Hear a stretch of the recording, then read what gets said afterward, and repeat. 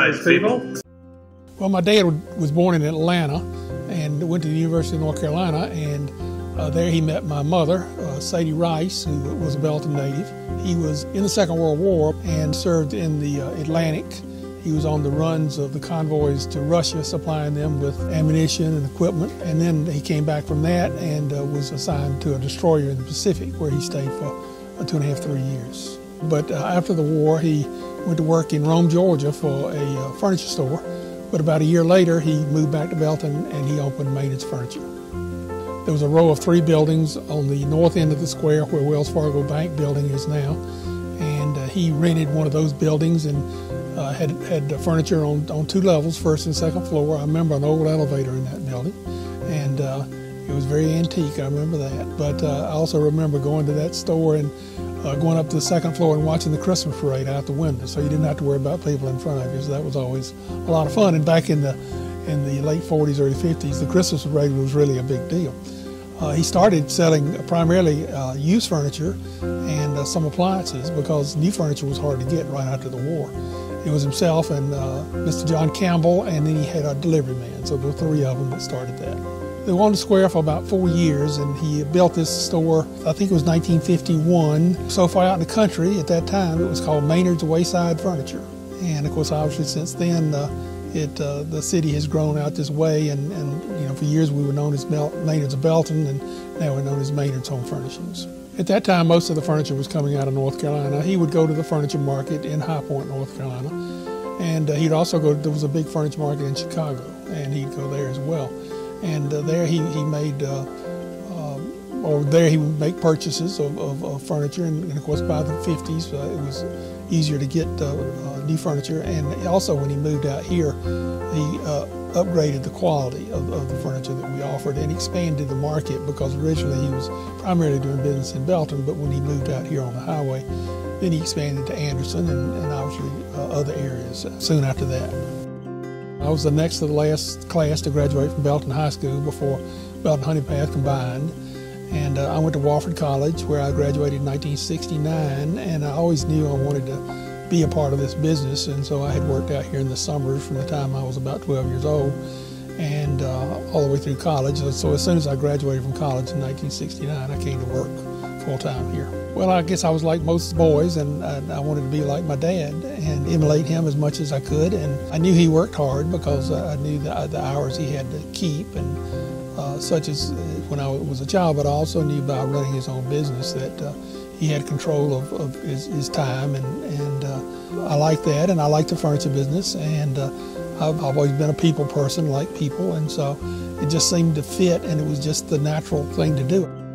Certainly as a family-owned business, he was one of the first, if not basically the first, to get on TV, because TV was something that you kind of looked at as people that were big companies that had a lot of money would afford to do. But my dad, he was a visionary and an entrepreneur, and he saw the potential, I think, of us reaching out beyond where we were as far as customers are concerned, and especially into the Greenville market. Greenville was growing rapidly, and also the area between Belton and Greenville, the Piedmont area, the Easley area. And so he realized that and went on TV.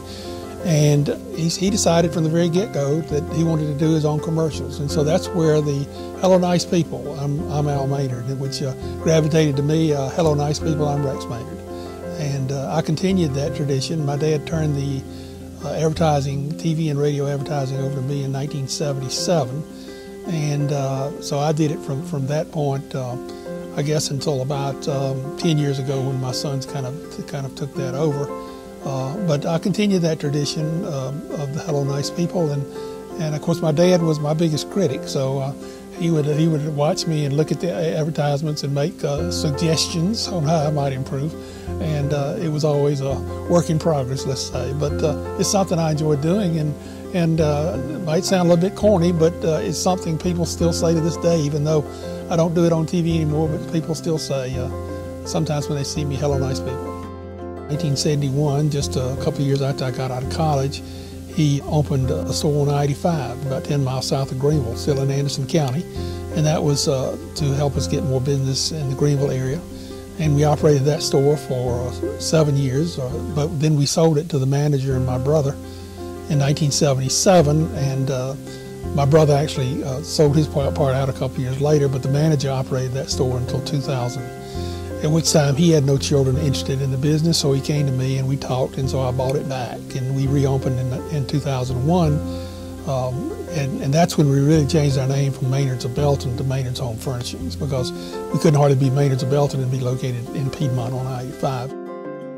I have two sons. My oldest son is Alderman. He graduated from Wofford as well as me, and then my younger son, Blake, also graduated from Wofford, and those two came into the business after they got out of college, and they've done a great job. They've been here a while now, and I kind of turned over the basic management and operation of the company to them probably about 6 or 7 years ago. But I'm still here, and I'm here to advise, and I kind of handle the back office duties. That's my primary responsibility now. I do a little bit of the buying in certain areas, but Alderman and Blake, they do pretty much all of the merchandising and the buying and advertising and take care of the staff, etc. So I'm still busy. I still work every day. I'm 73 years old, but don't know what I'd do if I didn't work. So I enjoy it still, and enjoy coming to work, enjoy the people. I'm a Belton boy, born and raised right here. The only time I didn't live in Belton is when I was in college. I'm very proud of Belton, and Belton is not unlike most small towns in the South, especially those that were textile oriented, and we certainly were.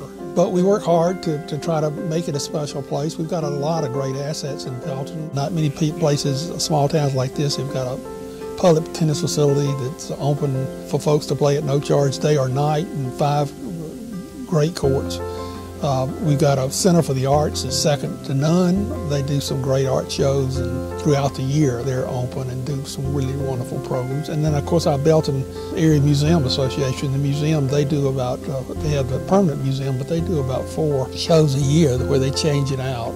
And also part of the museum, although it's a separate organization, is the South Carolina Tennis Hall of Fame, which opened in the Belton Museum in 1983 too. We have a Belton Alliance, which is a mini chamber of commerce that I was involved in starting about 7 years ago, and that basically a mini chamber, but it's all volunteer. We have no staff, and we're trying to do some things to develop Belton. The biggest accomplishment we've made is what we call the rail trail, walking trail that goes from the Belton Library, and will eventually go all the way up to Leaderport Park, which will be about a little over a mile, a one-way, nice walk, and it's getting a lot of use, and it certainly improved that part of town as you drive in, and so we're real proud of that. But Belton's a great little town. It's a great place to work and live and raise a family. And the other thing that a lot of folks don't realize is how close it is to other places. I can be in downtown Greenville, depending on traffic, in 35 minutes. Of course, Anderson is 10 minutes away. Atlanta's a little over 2 hours. Charlotte's 2 hours. It's really a central location.